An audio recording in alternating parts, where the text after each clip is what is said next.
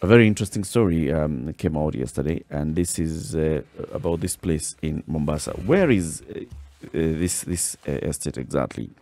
Owino Uhuru slum. I'm not very sure myself. Not really. So the Owino Uhuru slum story has been in the news for quite a while. And what happens is that there was a factory that was set up here, and the story was done on KTN a number of years back, done by John Alan Namu and Jichapevu, on what is happening to the residents of this particular area. So a factory was set up. This factory would go and collect all the old batteries, come here and smelt those batteries, and basically just recycle and get their raw the components out of it, and see what other use those components can be put into. The problem here is that these are lead batteries. So there is seepage of the lead onto the ground, and then that goes into, of course, the water and everything. So the residents of this particular area started getting a number of complications, health complications. They did not understand what was happening. They just knew that there's this factory here. We know there's smoke, there's smell, there's whatever, but nothing much that they could do about it, until several organizations came together and they started raising the issue on behalf and advocating on behalf of the residents. Matter went to various areas and tribunals. The National Environment Management Authority was asked, have you conducted an impact assessment on this particular issue? They said yes, they had. They were told, no, you need to do it again. The case went to court yesterday. The court found that these people deserve compensation. And they were awarded 1.3 billion shillings, the residents of this particular estate, Owino Uhuru slum. And then the government was told you need to pay within 3 months. Chop, chop. Let me ask the question. Someone was using lead batteries as raw material in his factory. Okay. Where does he come in this suit? Because it's the government that is being ordered to pay. Why the government? The government should have taken care of all these things. The government, where was the government? Why are the government agencies? By the time the government is licensing this particular organization, right? Yes. By the time the government is allowing these operations to happen, by the time, because we have all these agencies that are environment management agencies. NEMA. From NEMA to the others, like, and yeah. Yeah, and local authorities, where are they?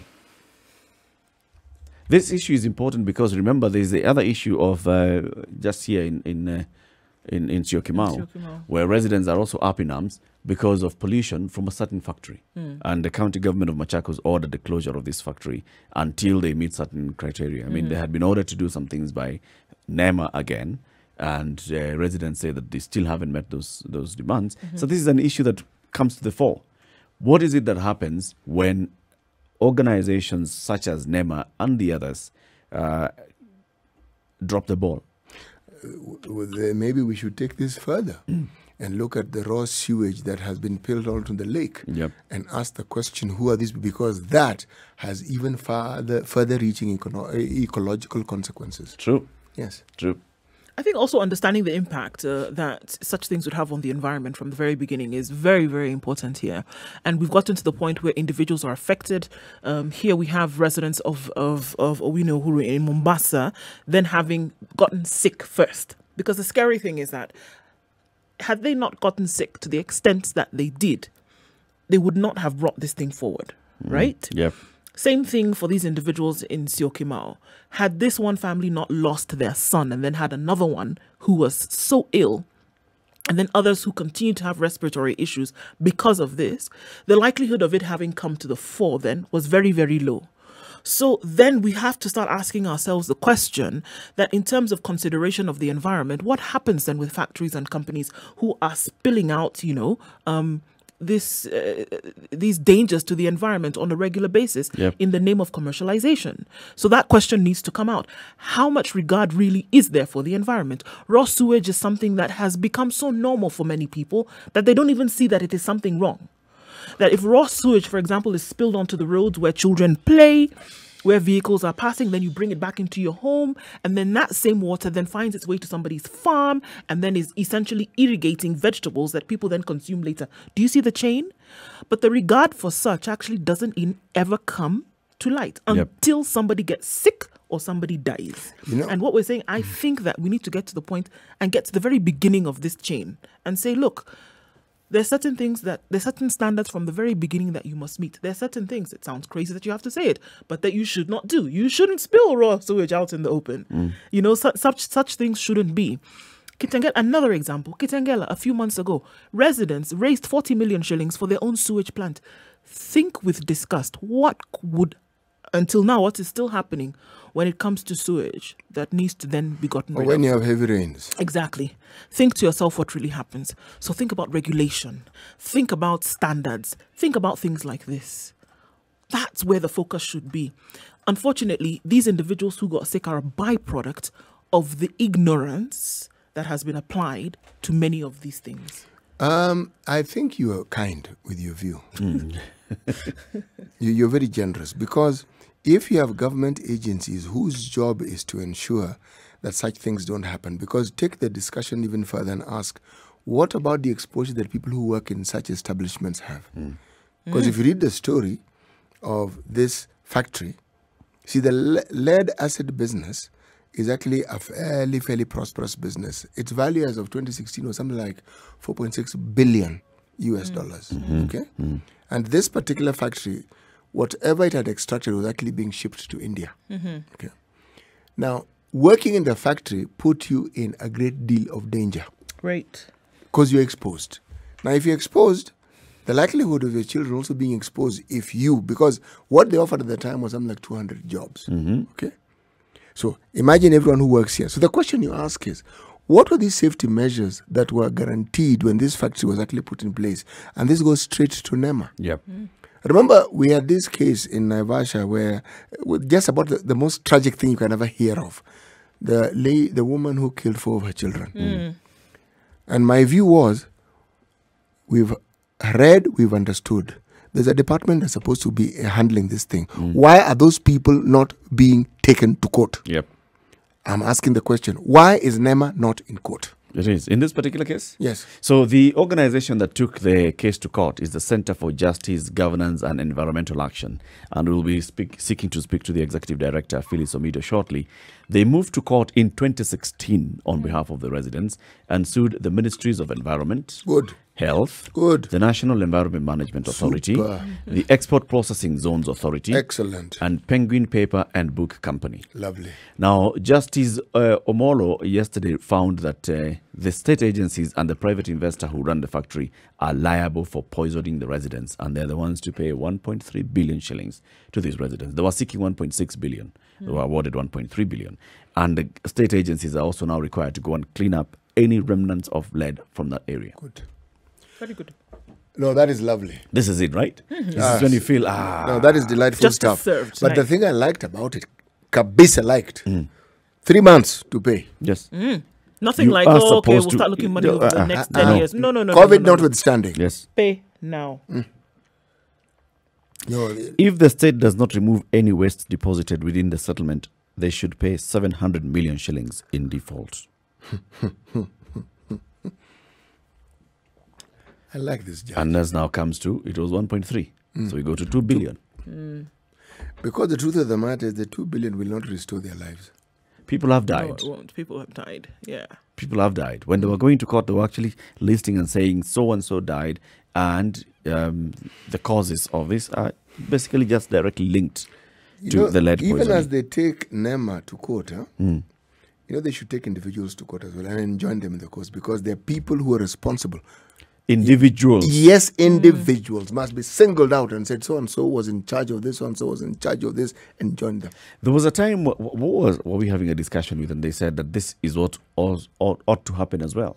Yes. If you just take an organization in court, the individual who sat there, just... Who made those decisions on behalf of... Appended the signature somewhere, right? Or was bribed. Because we know what happens in these cases. Actually, someone just comes and tells you, watch a company, I'll be giving you some X amount. Right? Somebody took a bribe, somebody did not do their job, they looked the other way, and this is what happened. that person, personal culpability. You know, NEMA is in every part of the country, isn't it? Yes. So, and the people who are employed in NEMA are people who are environment experts. Yep. You cannot say that they don't have the capacity. And if they do, then they shouldn't be there. So, when you have a situation like this, I think until and unless individuals who are responsible for the decision making for these organizations start being charged individually, these things will not cease. They must know that when this thing comes to light, and should the matter go to court, you are culpable. And when the issue of public health comes in as well, the person in charge of public health in the area, there's someone who's in charge in the area. They know. I mean, you can see people complaining. You're supposed to actually be going People around. keep coming to hospital People all keep the time. coming to hospital with a certain kind of ailment or with certain symptoms. You're duty bound to start asking questions. The same way somebody appears in the hospital with a gunshot wound, you're duty bound to then report to the security agency and say, such and such has happened. By the time 1, 2, 3 people are appearing with the same symptom, you know that the cause of this is because you ask questions to be able to determine the reason why they have come in with this illness. What area do you live in? What are you exposed to? 1, 2, 3. You start to see a trend, then you must take it further and start to ask questions. So I do agree. That person must be held culpable as well. It must be. It must be. And I say we've been ignoring some of these things for too long because it's been put on the back burner. Like, environment's not so much of an issue. It's an issue. It's issue. It's a major one. Man, that's where you live. Remember when the nation carried a series of stories about on poison water rivers, sources, right? Oh, if they did. And what was it showing? It was showing the same kind of things. It was. So NEMA and the other agencies would come up and say, we try, but we get... Your job is not to try. Your job is to solve and to solve the problem. Yep. But if you're going to have this discussion, then let's go right up to the minister. Bas. We are looking at this story, which is a big win in the war against pollution of the environment. State ordered to pay 1.3 billion shillings to Owino Uhuru lead poisoning victims. Residents moved to court in 2016 seeking 1.6 billion as compensation for the deaths of their loved ones. Justice Omolo found the state agencies and the private investor who ran the factory liable for poisoning the residents. The state is also to remove any waste deposited within the settlement or pay a further 700 million shillings in default. This is a good case. The Owino Uhuru slums in Changamwe, Mombasa County. The people were affected by lead poisoning, which emanated from a factory within the area. In a ruling yesterday, Justice Anomolo also ordered state agencies responsible for the environment to clean up any remaining deposits. And this is a case that had been taken to court on behalf of the residents by the Center for Justice, Governance and Environmental Action. It had also been covered widely in the local and international media on what was happening in the state, the state of the people in this particular estate, what was happening to them, why NEMA, why the Ministry of Health, why the Ministry of Environment, why the factory itself, the investors in this factory were not heeding to, the cries of the residents when they were saying, look, there's something that's killing us here. We are getting affected by what we are seeing, and it's really not working for us. And what was happening? They were getting no reprieve. I shudder to think, even as we wait to get more details about this, I shudder to think then what would be the plight of many, because I can tell you now, without any avoidance of doubt, that there are very, very many other areas in this country where other residents are suffering from something just like this because of either, waste being gotten rid of in their areas of residence. They're suffering from some medical ailments that they can't really explain. They may have been to hospital and there's not any kind of adequate treatment that has been given to them, and then it can be pointed back to the environment. And there's somebody then with some kind of financial muscle that basically is throttling any voices or muffling any voices that would come up in dissent to ask that something be done about this. It shines a light on the possibility of so many other cases like this happening, but they've not been brought to the fore because they don't have muscle to be able to bring that out. And the environment whereby it should be providing a safe haven for so many people actually turns out to be that the environment then is attacking you because of one individual's input or one company's input. You know what makes it even more bizarre is that we actually have a constitution that very adequately looks after the interest of the Mwananchi. Right. But the application of it clearly doesn't.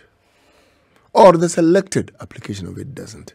And this is why the individuals who are charged with the duty of ensuring that these things are done, they must be held culpable. They cannot go scot-free. You cannot talk about an agency. An agency is run by individuals. And those individuals must be brought to book. Each and every one of them, to the person who is supposed to go out and deliver that information, to everyone, right up to the top, right up to the minister. Because honestly speaking, you earn a salary to ensure that you perform these duties, and you don't. If you just didn't, then we'd say, okay, but at the detriment of the lives of the citizens whose lives you're supposed to look after. No. I know that if we were to call on right now the CS Ministry for Environment, which is Mr. Tobiko, it would probably be said that, well, these things began to happen when he was not in office, this, Doesn't that, matter. the other thing. But it actually doesn't matter, because these things, regardless, still fall under your docket. And there should be, at the very least, there should be a bird's eye view of what is going on around the country. Because guess what? That's your docket. It's not particular pockets. If the enthusiasm that's being shown with Ngong Forest to remove the residents who are currently to in set that area. certain things right, because that's what the department, The bottom line of this story is to set things right. Exactly. Certain decisions were made which one shouldn't have been made. Let's set things right. If that same diligence was followed with this, or cases like these. Yes. Because you can't tell me that it hasn't gotten to their whiff, that there are other cases they know. like this. Of course they do. And people are... This is the thing that miffs me. This is their docket. This is the thing that really miffs How can they not me. know? Is that people... It's not like people get sick and they have a sniffle for some time and then it's over. People die. In reality, you actually can't build a hut without NEMA say so. Right. So they give approvals. They set the standard. Man, they do. They set the standard. They give the approval, or they deny that you can't go ahead. So when these things are happening, is it that there's a wool over their eyes? No. Or that they choose to turn a blind eye? Once again, or you're being kind. Or that, the money too sweet, as we talk, as in... Put it simply. These are not people who were ignorant. These were people who probably got paid. Right. Father Doolan, who was in this studio a while back, 5 years ago, really harped on this matter. And he talked about it and talked about it and talked about it. Yep. I am happy that it was picked up. Yep. This particular lady who took the case to court, Phyllis Omido, also was working in this particular area. So she had moved there, she was working there, and she started noticing that her own child was falling sick. Oh dear. And what was happening to the neighborhood? The neighborhood children would get convulsions and they go to the local hospitals. And, the medics there would try dealing with anything from malaria to everything else, dysentery and all. And the conditions are not improving until they go to a point where they tested positive for lead poisoning. And this is when now it emerged. This is what's happening. So where would lead be coming from? Traced it back to factory. Issues about the factory were discussed. And this is when the case was taken to court by Phyllis Omido and the rest, because they had tried all ways to discuss with this particular company. They weren't listening. Discuss with the authorities that are concerned. They weren't listening. Nothing. Not getting any feedback. And then what happens? You actually have to take it to court. And it's commendable that a case has taken 4 years to conclude.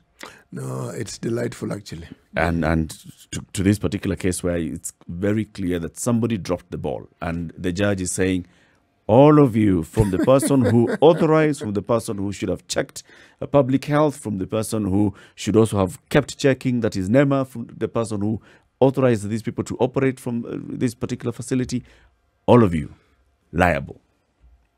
But meanwhile, let the government pay. Yep. Everybody needs to pay.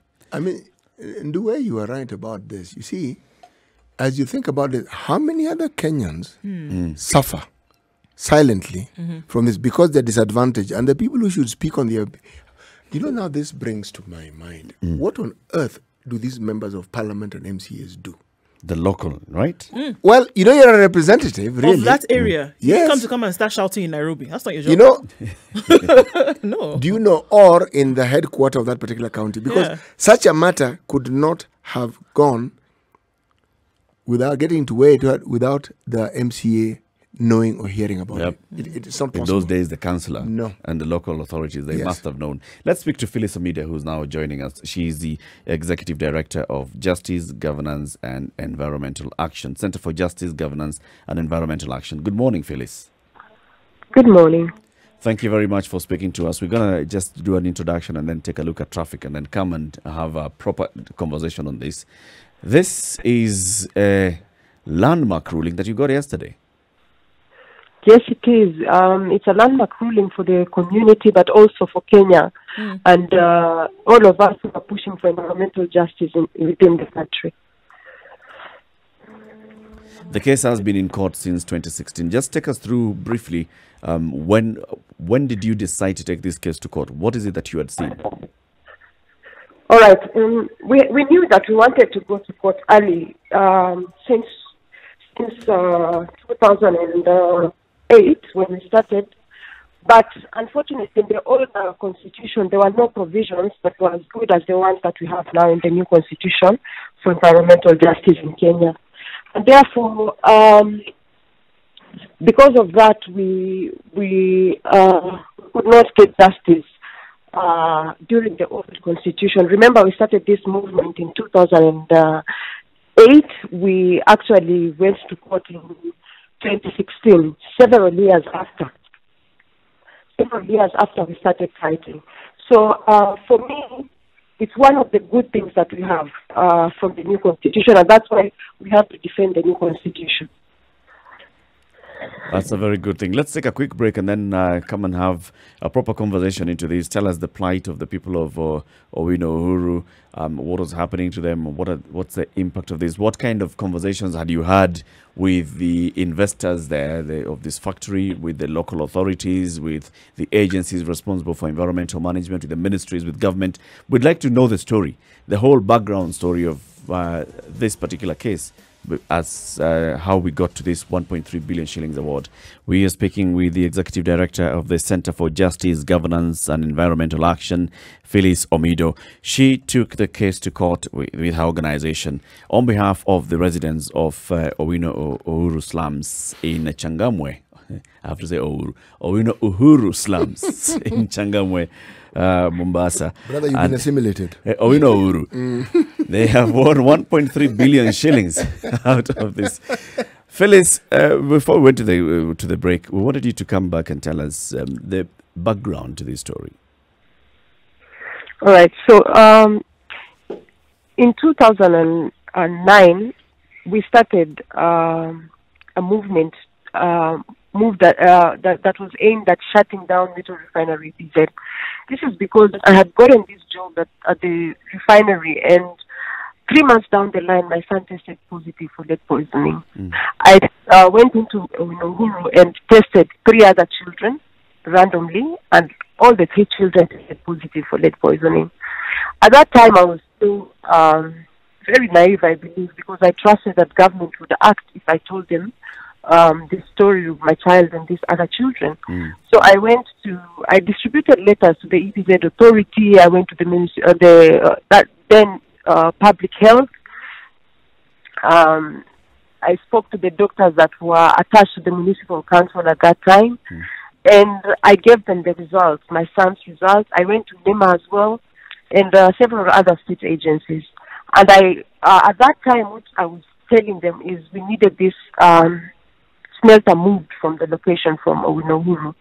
It was a very tough thing and a wake-up call for me, and I realized after pushing for almost a year that nothing was going to be done by government because the smelter was protected by some very powerful individuals within Mombasa. In 2011, 2010, I started organizing the community for demonstrations. And anytime we demonstrated, what they would do is that they would close the factory for some time, maybe 2-3 days, and tell us, oh, we are working on compliance. And then shortly after, they would reopen the factory. In 2012, I decided to do a mega demo. No, in 2011, a mega demo that blocked Nairobi Mombasa highway. I was arrested during that. Before even the demo began, I was arrested. And taken to Changamwe police station. The next morning I was charged in court with inciting violence, people gathering. So I had to stand trial for a whole year. And within this year, I could not do anything. So the pollution became very, very worse than it was before. This is when we started seeing people actually convulsing in the community and dying. Several women had miscarriages. We saw women losing their wombs from miscarrying several times. And so the situation became worse during the time 2012, especially when we were in court, because we feared that any action would be viewed as contempt of court, and it would make things worse for us. Remember, the witnesses against us were mostly state agents and state agencies and police, and therefore chances of us being in prison were very high. So for the whole year, we were fighting to get ourselves free in 2012, and during this year, things became really bad for the Uhuru community. We were acquitted in November in 2012, and the same month, I organized another demo, a mega demo in Uhuru, and we continued doing demonstrations, and it became cut and game with NEMA, the Ministry of Public Health, and all the other ministries. For several years, they would shut down Metro Refinery for a bit, then they would reopen again. In 2015, I won the Goldman Environmental Prize, and at that time we knew that we wanted to go. We didn't have the finance. We knew we wanted to go to court. We didn't have the finance to go to court, and we knew it was a very expensive affair. So immediately after the Goldman Prize, when I came back to Kenya, I set up a team of lawyers, and we started going through our documents to ensure that we had as much evidence as we did. We realized we didn't have enough evidence, so I did a petition to Senate, to Parliament, asking both of them to do their own investigations into the case. The Senate Committee on Health was sent to Uhuru, and a task force was set up, and they called it the Uhuru Task Force, a task force of experts across different state agencies. And they came first to Center for Justice. I ran them through what we had gathered so far. Yeah. At this time, we had tests that we had done on the soil, the air, on the vegetation. We had so many tests that we had already done, enough to prove that something was really wrong in the community. So the task force listened to us, and we went together to the community, and they commissioned their own tests. The SGS and Cambry also came on board, and they did a prevalence study that concretely quantified the contribution of the lead smelter, the rod of environmental and health hazards that were happening in the community. Wow. So we wanted to create a link between the smelter and what was happening in the community. So this prevalence done by Cambry and SGS concretely quantified the contribution of the smelter to the health and environmental hazards in Uhuru. So after that, the Senate released their report. After the task force handed in their report, Parliament also shortly after did their own study, tested. I believe Senate tested 50 people, and Parliament also tested 100 people in the community. So we had enough. You had a war chest. Basically, you were ready. You had enough material to take to court. Yes, we had enough material by end of 2015, and January 2016, I filed the case in court. And so this started our journey in court. It has been a long journey. It has been a costly journey, but it's all been worth it to see today when justice has been served. I know to the Uhuru community, they are happy, but I know it might not feel like justice because it took too long. too many people died. Too many people lost their lives. How many people have died from your records? So far, we have lost 30 children, a little bit more than 30 children, and about 20 adults that we have documented so far. And this is within a period of how long? This is since the smelter started up to 2014. Realized that we were unable to shut down metal refinery from the beginning up to 2014 when we shut down metal refinery. And metal refinery was not shut down because Parliament took a stand for the people or because Senate took a stand for the people. No.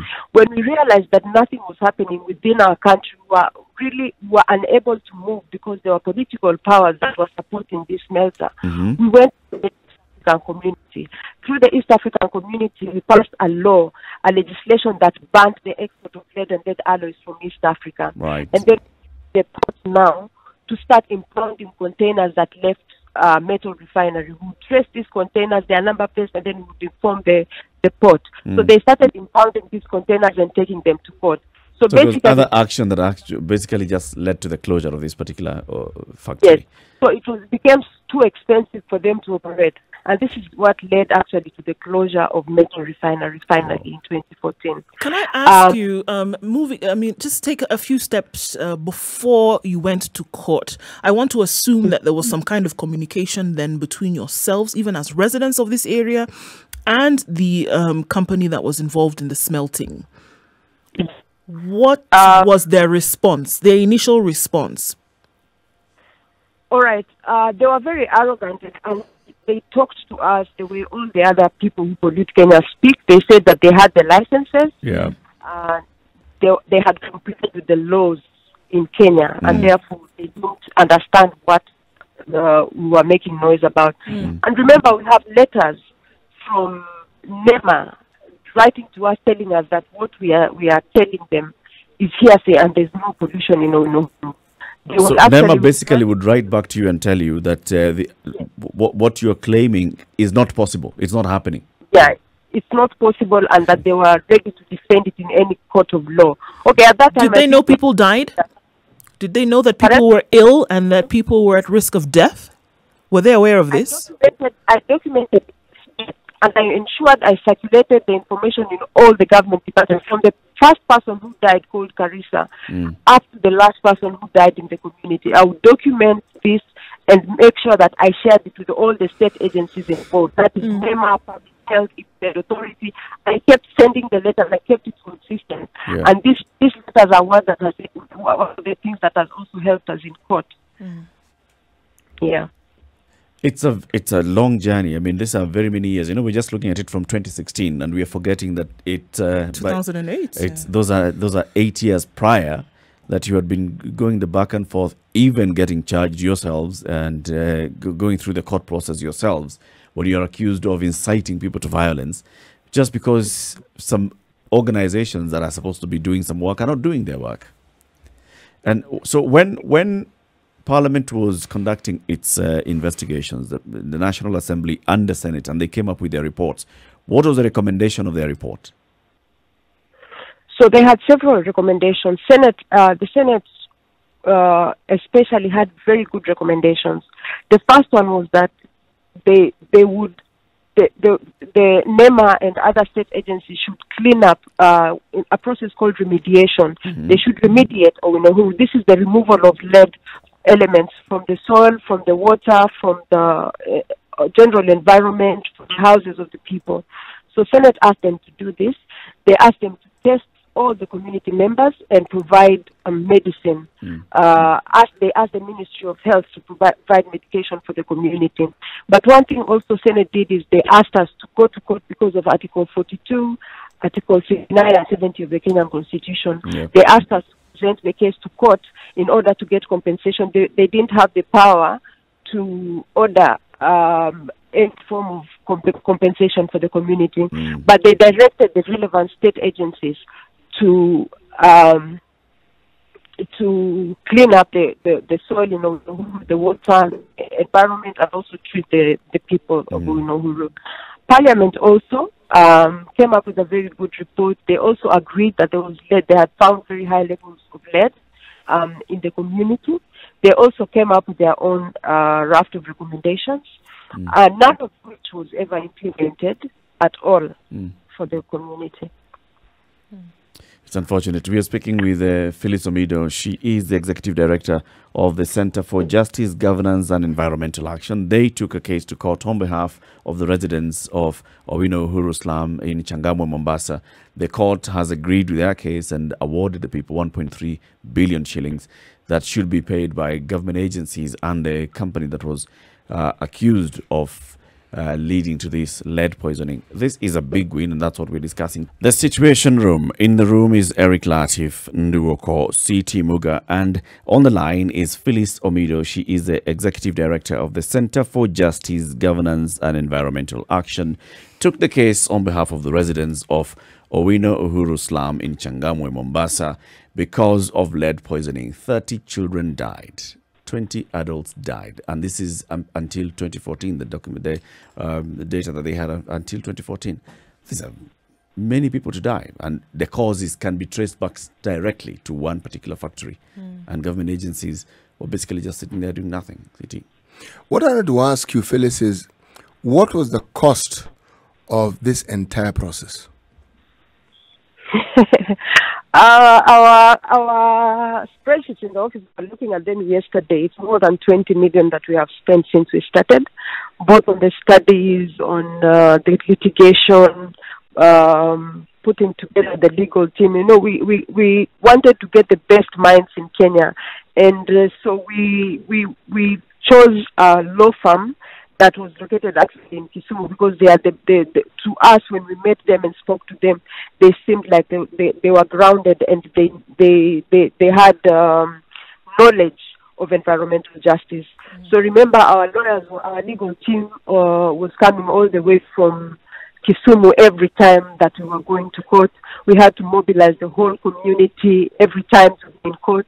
So it was a very costly affair. We had to document, we had to get people in court, media, and all those people documenting the case as it continued. Because we believe, even for future generations, this case is really landmark for Kenya. What is it that influenced your determination? Pardon? What made you so determined? When I started, I believe I was just very angry at the situation. I could not believe that such a situation would go unattended by all the state agencies in Kenya. But I continued the toll that I saw it having on the people of Uhuru, solidified my resolve that I would see this through. Until the day that I was arraigned in court, I denied the fact that I was an activist. I kept saying, no, I just want people to act on this issue. I'm not really an activist. But the day I was charged in court, when I slept in the cells, and in the morning I was walking out, the whole community had slept outside Changamwe police station. And as I was being driven away in the police, the community started walking after me because they didn't even have fare to come to court. So that is the time that I stood in court, and I knew that I had become an activist. And after that, I knew that I had resolved to sue the day that justice comes for the community. There are people in the community that are still living with the lead poisoning. Remember, WHO defines lead poisoning as 10 micrograms per deciliter of lead. You know, Uhuru, with the people who have up to 420 micrograms per deciliter of lead in blood. Like, you cannot even know, it's more than 400 times. Yeah, that is high. Lead is supposed to be. We have the lady who had the highest level, her thyroid has given in. She lives a miserable life day because of exposure to lead. So for me, the suffering that I saw the community going through, the mothers that lost their lives at childbirth, the children that were born who tested positive on day one, tested positive for lead poisoning, this solidified my resolve to continue with the fight. Phyllis, it just appears, I mean, it's evident that there may be many, many more cases like this around the country, not necessarily with lead poisoning, but could be that there are other things like this going on. And there could be another Phyllis somewhere who's thinking that, you know, I want to be able to do this, but I have these monsters that I'm facing. Could be the organization. I don't even know where to start. Obviously, there was a resilience that you had. And where do people start from? Where should they? Where does the strength even come from to begin with something like this? Because it may seem like, yes, and I'm not going to be a dampener on what happened yesterday, but just like you've said now, there are people who, even though this ruling was given in the manner in which it was, they are going to continue suffering. They are still sick. They will live with this for a very long time. God forbid that anybody else dies as a result of this. But around the country, any other cases that are being seen like this, what would you say that people need to do to take the first step to begin to fight some of these things? I believe many activists are coming up, environmental activists. Actually, at Center for Justice, we have a mentorship program. We have brought together so many activists, environmental activists from around the country, and we are mentoring them and sharing our experiences with them so that then they are able to replicate this across the country. When we started this fight, actually, NEMA went around the country and we counted a total of 17 smelters that NEMA shut down that were operating in Kenya. By 2015, and therefore it's not something that is unique to Uhuru. It's something that is alive and has been happening in our country. The first step is to start engaging the state agency. The hardest step is now getting the evidence of what you're talking about, getting people to run the test. Remember, we partnered with so many people during this, especially the media. Yeah. I remember one of the media houses tested 100 people for us. They sent their team to the community. They tested 100 people for us so that they get evidence that they would then use to air their programs on TV. And therefore, the greatest for us have been our partners, both within government. Remember, even within the state agencies, there are people who are sympathetic to any cause that you bring up. There are people who are also about the environment. So you need to identify those. I know it's frustrating sometimes when you go to these government offices and they, like, they dismiss you very dismissively. Yeah. We've seen it in the ruling in court. The judge has noted the manner in which they were very dismissive of this whole issue. So it's up to us, activists and Kenyans in general, to keep pushing our causes. There's a lot of pollution going on around the country. Yeah. We believe that there's a lot of work still, and the judge has handled that. He has directed NEMA to come up with legislation also. Phyllis, was the media supportive of you in any way in your struggle? Oh, media played the greatest role of all, because one of the things that we needed was a win in the public opinion when we were going to court, before we went to court. And all the media houses came together. We saw all the media houses coming together and running the story of Owino continuously. Yeah. We were in and out of so many media houses around the country. And actually the media were very brave. Were very, very brave. Even when the Senate committee came to the community, the media was there. They put them to task. They aired the whole story of the Uhuru. So media has been one of our greatest partners. We would not have won this case without media support. Phyllis, there are very many wins here. There's the 1.3 billion shillings to the community. There's a community winning against a Goliath. And there are also other wins for humanity. I mean, the kind of resilience that and dedication that you have put to this also ought to be commended. And I think we just want to take this opportunity to speak to you, Phyllis Omido, directly and tell you, congratulations. This was very good. This is very well done. How is your child now? My child is well now. He's free from lead poisoning. His last tests, he had less than 5 micrograms of lead in his blood. Right. So he has managed to shed off the lead. But you remember, lead knocks off IQ points for a child. They struggle with their education. So this is something that both my son and the children of Uhuru will struggle with for the rest of their lives. Yeah. Those that were very bright in class now are struggling because of the exposure to lead. But so far, almost all the children have managed to shed off the lead in their blood. We wish you all the best, and we wish him and the other children all the best. Thank you very much for speaking to us, Phyllis. Thank you for having us. Thanks, Phyllis. Thank you. Phyllis Omido is the Executive Director of the Center for Justice, Governance and Environment Action. Took the case to court, was sustained even before court, took the case up to everybody who ought to have heard this case since 2008. Commendable.